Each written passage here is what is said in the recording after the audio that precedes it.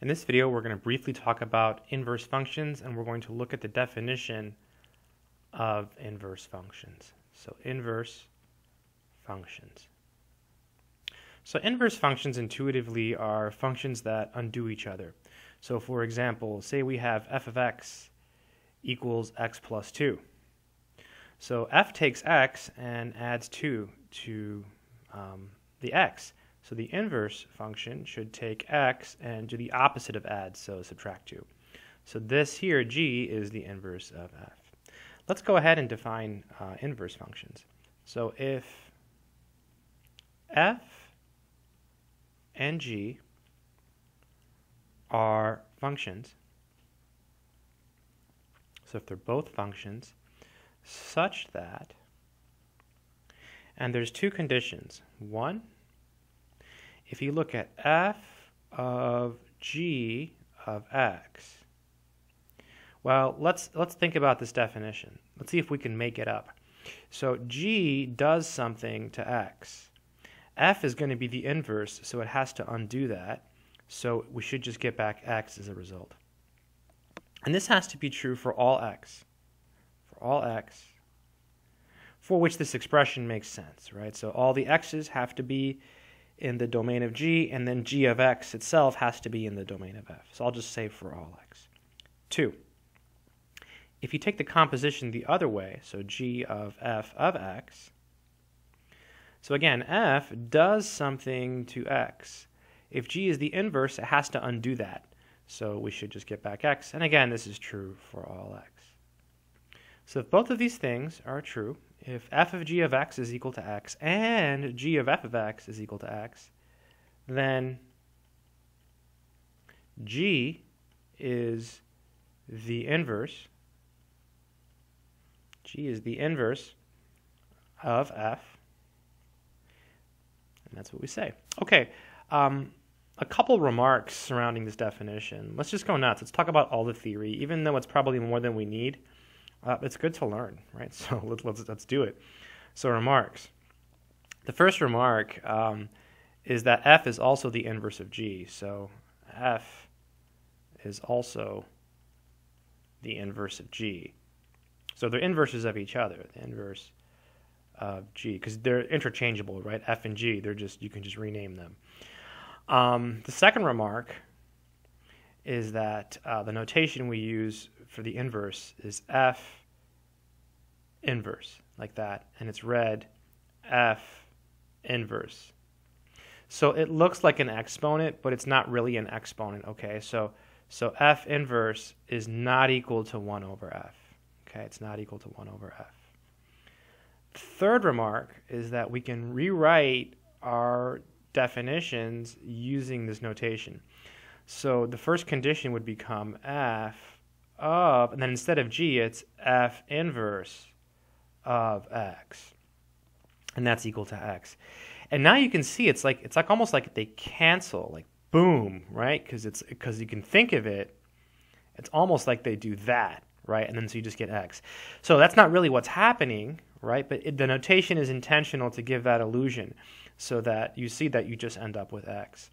Likewise, if we go backwards, instead of g, it's f inverse of f of x.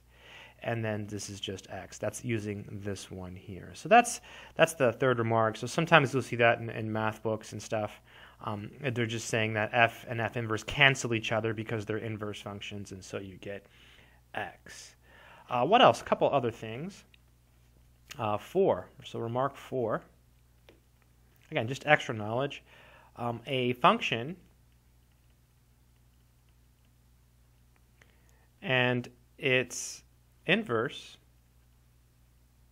swap or switch or interchange domain and range. So the range of one becomes the domain of the other, and the domain of one becomes the range of the other. If you ever studied trigonometry, this is extremely useful for knowing the ranges of the inverse trig function. So this is so important. Like wow, this is huge. So good extra life knowledge. What else? Oh, the graphs. So the graph of f and f inverse are reflections across y equals x. Let me actually show you an example of this, just a quick one so you see it because it's so cool. So say we have the y-axis and the x-axis, okay? And then here we have the line y equals x, looks like this. And then so if this is f right here, then the inverse function is just a reflection across this line. So it should look, let's see, so if this is, let's say this is 2, 0, right? Then this here would be 0, 2, right? 0, 2. So it would look something like this. So that would be the reflection. This would be f inverse. So notice I swapped the x and y coordinates. That's because a function and its inverse swap domain and range. So that leads us to another remark. This one's really important. If you have f of a, and that's equal to b, so if f takes a and sends it to b, this is equivalent to saying that the inverse function takes b and sends it back to a, right? So again, if f takes a and sends it to b, the inverse should take b and send it back to a because they're inverse functions. As an example, let's say you have f of 2 equals 3. So f takes 2 and sends it to 3. So that means that the inverse function takes 3 and sends it back to 2. Very, very useful stuff. So let's go ahead and do a simple example to verify that two functions are inverses. So verify that f of x equals, let's say, 3x plus 2, and g of x equals x minus 2 over 3 are inverse functions. So to do that, we have to compute f of g of x and g of f of x, and we have to make sure that we get x in both cases. So first we'll start with f of g of x. So that's f of, and then this is your g, so you just replace it. So it'd be x minus 2 over 3. And now this says to look at f. So f is 3x plus 2. So our x is this entire piece right here.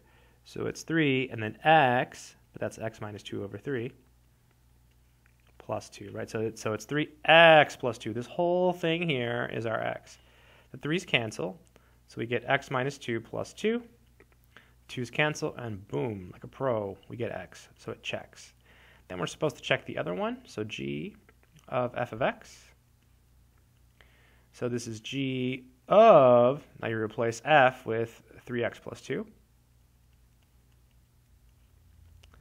And here's our g. Now we're supposed to look at g.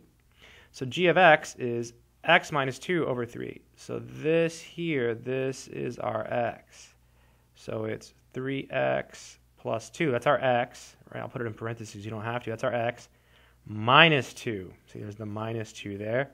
And it's divided by 3. 2's cancel, so we get 3x over 3.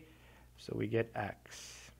So that's it. So in fact, they're inverses of each other. The verification is complete. If you're ever doing this and you get like x for one answer and x plus 2 for another answer, then they're not inverses, right? They both have to be equal to x in order for the functions to be inverses.